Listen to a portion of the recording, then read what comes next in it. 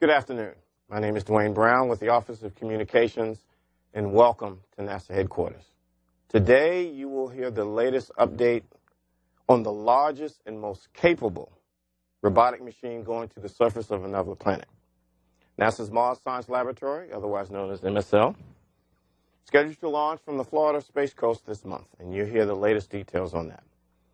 Information about this incredible mission is on www.nasa.gov/MSL, and the press kit that has all of the detailed information on the mission and all of the other logistics is at http://go.nasa.gov/MSL press kit, all one word.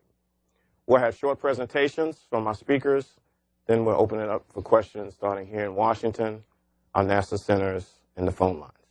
Before we get started, let me introduce you to today's speakers. First up, Doug McQuistion, Director, Mars Exploration Program, NASA headquarters in Washington. Ashwin Vasavada, Ashwin Vasavada, MSL, Deputy Project Scientist at NASA's Jet Propulsion Laboratory, Pasadena, California. And Pete Theisinger, MSL Project Manager, also at the Jet Propulsion Lab. And with that, I'll toss it to Doug to kick us off. Thanks, Dwayne. Boy, it's great to be here. It's a momentous occasion, but of course, what's really important is, the last time I sat at a press conference on MSL, it was to announce a slip.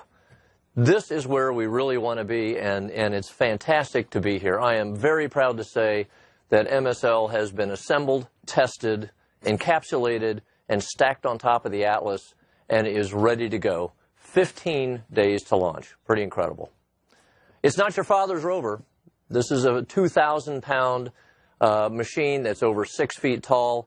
It's truly, as Dwayne said, the largest and most complex piece of equipment ever placed on the surface of another planet. Truly a wonder in engineering. From Long Island to California, from New York to Florida, we've employed thousands of people in very high-tech careers for the last 6 or 7 years on this mission. And that's going to continue as we cruise to the planet and actually get to the surface and operate and do wonderful science. It's the best of U.S. imagination, the best of U.S. innovation.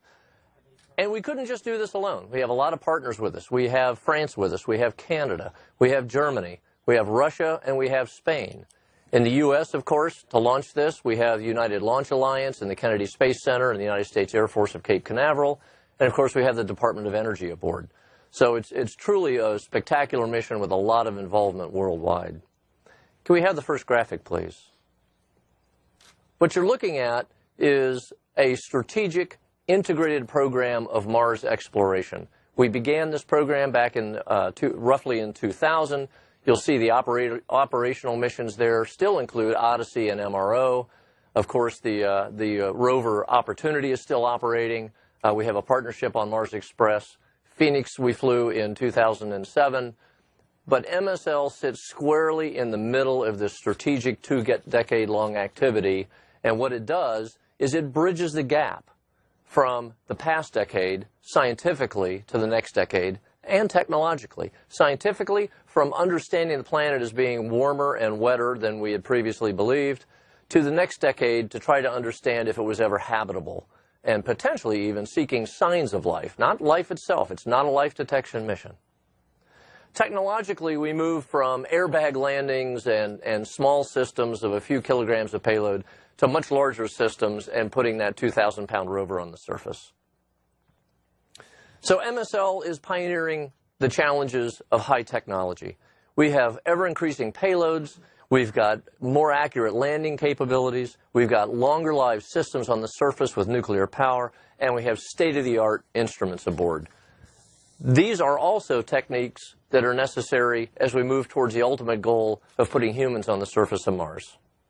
An extremely exciting time for the Mars program and for NASA. This is the capstone of the year of the solar system.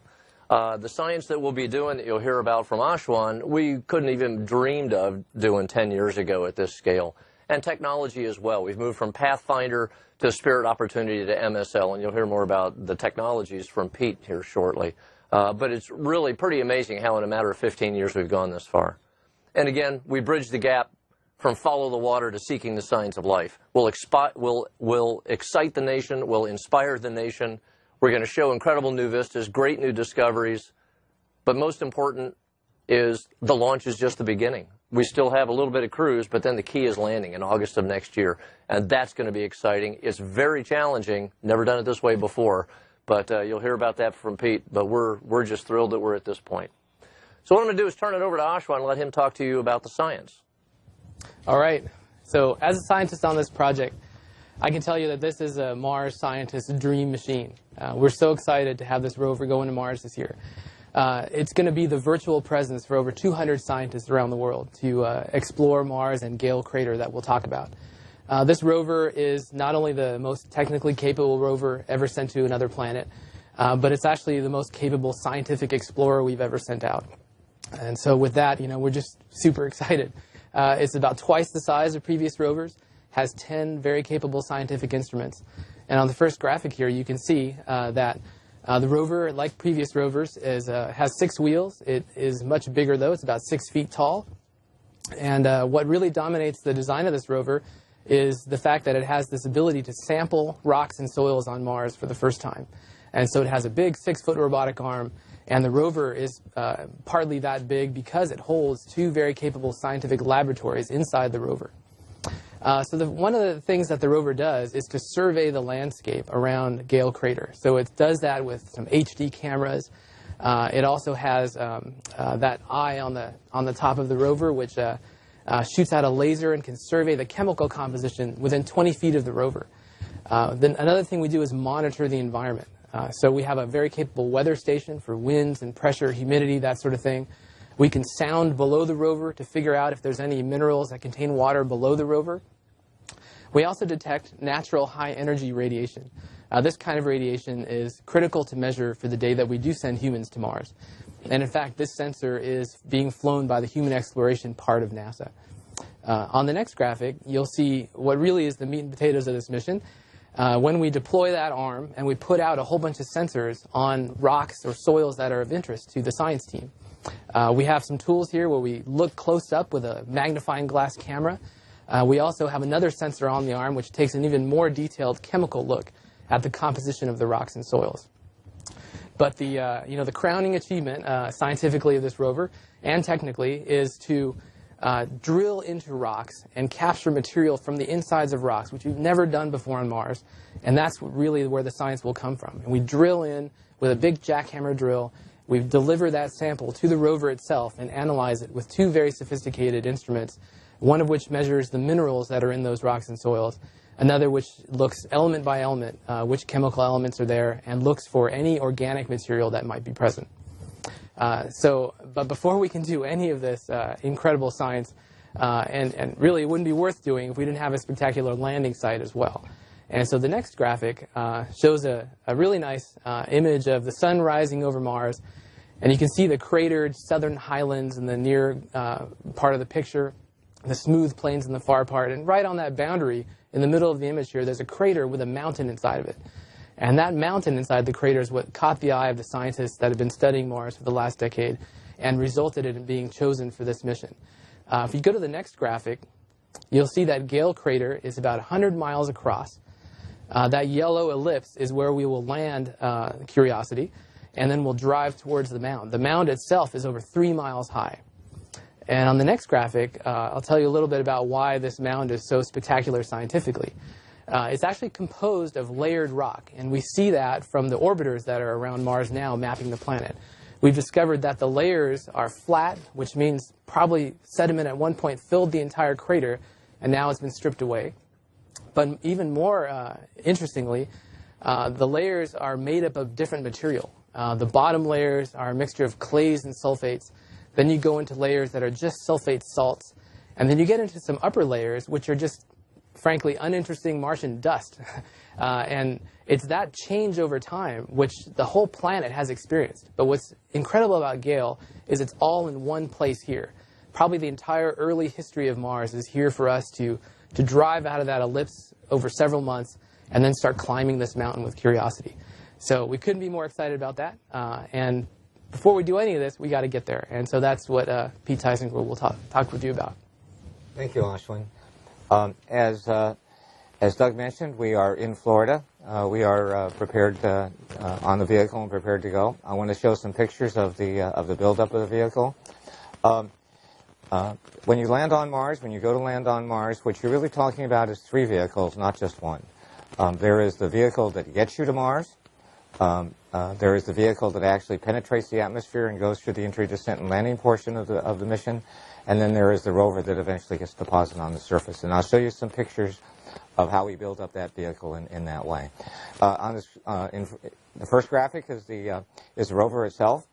You can see, as Ashwin mentioned, it's a 6-wheel, what we call rocker bogie system.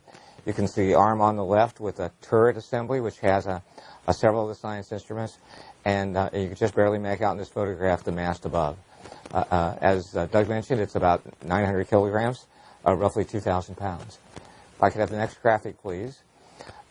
As Doug mentioned, this requires a new and novel system in order to get to Mars. We're not landing like Mir did on the airbags. We are landing propulsive like Phoenix, but we're landing a rover, and it's not a stationary lander. And so what you see on the graphic is the descent stage that we use to propulsively lower the rover and itself to the surface of Mars.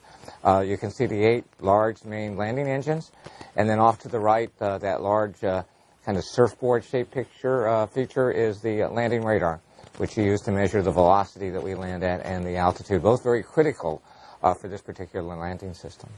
If I could have the next graphic, please. This shows the rover underneath that descent stage. You can see the reddish elements are protective covers around the main landing engines. They're used when we put assembling things so that they don't get damaged. And you can see that the composite of that, the descent stage plus the rover, is being put up inside the back shell. That's the top half of the entry vehicle. If I could have the next graphic, please. And now you see that assemblage is now up inside the white back shell, and below it is the heat shield. Looks very much like an Apollo entry capsule, except in fact it is larger than an Apollo entry capsule. It is about 4.5 meters across at the bottom. If I could have the next graphic. This is the entire vehicle that goes to Mars. The part at the top, which has the white circumferential banding, is the crew stage. That is all the equipment that we need to get to Mars, but we don't need at Mars. It includes telecommunications equipment, the solar arrays for the interplanetary transverse, and the propulsion system to do the trajectory connection maneuvers in order to get us navigated to the right place for entry. When we launch, this is actually upside down. We actually launch with the heat shield up and the crew stage down on top of the Atlas. Next, please. And here you can see kind of the last picture of the vehicle as we could see it as a total vehicle before it was encapsulated in the fairing. That shows the Atlas fairing, which is then put around the vehicle, and then the fairing plus the vehicle is transported to the vehicle integration facility at the launch pad. If I can see the next graphic, please. This shows the vehicle inside the fairing being lifted to the top of the Atlas. I think that occurred on the 2nd of November. And if I can see the next graphic, please. That shows the assembled vehicle as it currently is. We're going through final launch vehicle operations, and we're going through final